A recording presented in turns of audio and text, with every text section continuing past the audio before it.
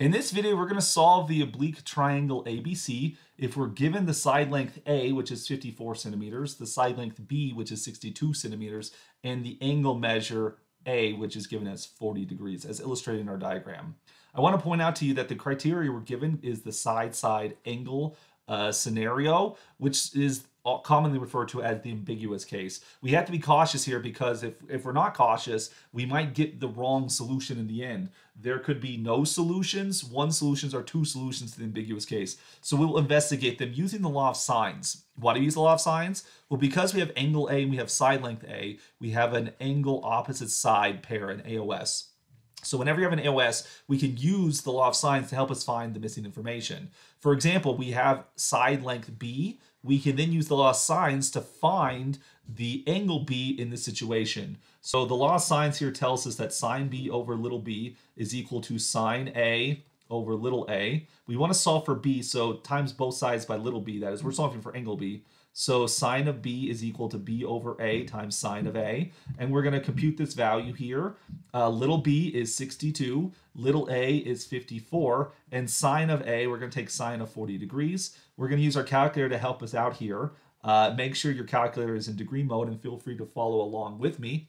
If you plug in 62 divided by 54 and times that by sine of 40 degrees, you'll end up with 0.74 as your ratio. Now, this is a critical step when you're working with the ambiguous case. You have to check, is this an acceptable sine ratio? The thing to remember here is that sine of b, like any sine function, it must be less than or equal to 1, but it must be greater than or equal to -1 here. 0.74 falls inside that range, so that means there will be a solution to this triangle, and so we proceed forward to find it. Now to find it, of course, we're going to compute b here using, of course, sine inverse on our calculator. B will equal sine inverse of, well, 62 over 54. That fraction does reduce to be 31 over 27. If anyone cares about that right now. Sine of 40 degrees. This is the exact value of our function, but an approximate value will be very appropriate here. When we take sine inverse of 0.74, we end up with 48 degrees right here. But when you're working with this ambiguous case, like I said earlier, you could have one solution, you could have two solutions. We have to really consider both situations. So we have 48 degrees. That's one possibility, and that one will work. We'll finish that one up in just a second here.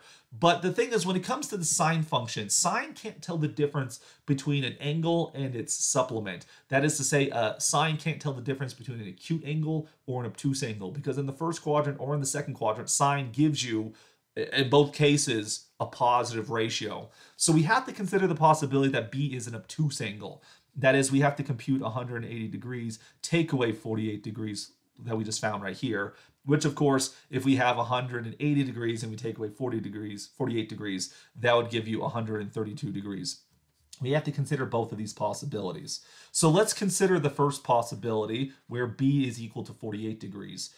Since we know a is 40 degrees and we now know that b is 48, this tells us that angle c will equal 180 degrees, take away 40, that's going to be a, and take away b, which is 48, and that will then tell us that c is equal to 92 degrees, like so. So that then proceeding from here, we can then use the law of sines to find little c, because little c over sine of capital C, this will equal little a over sine of capital A. I would always recommend you use the original AOS of a to solve this to avoid any rounding concerns. So this tells us that little c is equal to a over sine of c over sine of a. Let's compute these values here. Little c equals little a, which is 54, times sine of c, which was 92 degrees.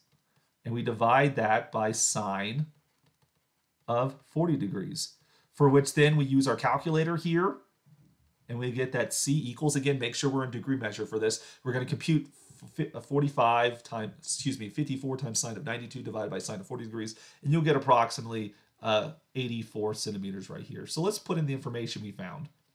Okay, so if b is an acute angle, we'll get that it is 48 degrees. Let me try that again so it's a little bit more legible. 48 degrees. That would then imply that c is 92 degrees, and then the remaining side would be 84 centimeters like so. That would then be, that's one possible triangle here. And so I'm actually going to sketch it down below here so we can see this thing compared to what the other solution is going to look like here. So if we have our triangle, something like this, again, labeling everything, we have angle A, angle B, angle C. So all the information we found out here, I'm going to put in green the original information. So we were given 40 degrees for that, 54 centimeters for this side, and then 62 centimeters for this side. And then we discovered that B was 48 degrees, C was 92 degrees, and that's little c was 84 centimeters, like so. That's if B is an acute angle. But what if B is an obtuse angle? We have to consider that case. If we just ignore it, there could be a second triangle we have to consider.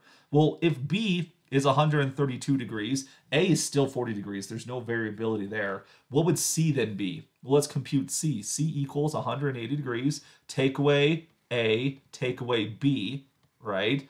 In which case, when we do that calculation, you take 40 degrees away from C, take 40 degrees away from 180, you'll get, of course, 140. Take away 132, that leaves C being 8 degrees, which is a positive angle measure.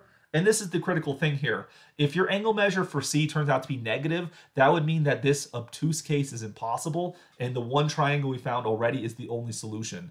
But in this situation, C ended up with a positive angle measure that actually tells us that there is a legitimate second solution. This is an example of the ambiguous case that has two distinct solutions. Once we have angle C as 8 degrees, we can then use the law of sines, just like we did over here, I'm actually going to separate it there. We're going to use the law of sines again to find little c. So we're going to take sine here now of 8 degrees. This will equal 54 over sine of 40 degrees. We use the exact same values for A right here. Little c then becomes 54 over sine of 8 degrees over sine of 40 degrees. Your calculator is going to be your best friend right here. Again, make sure you're in degree mode for this calculation. 54 times sine of 8 degrees divided by sine of 40 degrees. This will end up with 12 centimeters as your final answer. And so then we get our second possibility, which I want to draw it side by side with this one right here. Well, I'll draw a little bit. Oh, let's put it over here so it's a little bit easier to see. So we end up with something like this. All right, which in this situation, we have angles A, B, and C. You'll notice I drew my diagram a little bit differently here because this is the situation where B is obtuse. So the initial information, A is still 40 degrees. This side right here is still 54 centimeters. This side over here is still 62 centimeters. But what we discovered in this situation is that B turned out to be 132 degrees. C then turned out to be 8 degrees. It was teeny tiny. And then the other side down below turned out to be 12 centimeters, like so. And so given the initial information, side angle, 54, 62 centimeters, and 40 degrees, it turns out there are two possible triangles that solve this ambiguous case. And this is why the case is called ambiguous. Just giving us information of side angle, we don't know if there's 0 solutions, 1 solutions, or 2 solutions. And in this video, we see an example where the ambiguous case ended up with 2 distinct oblique triangle solutions.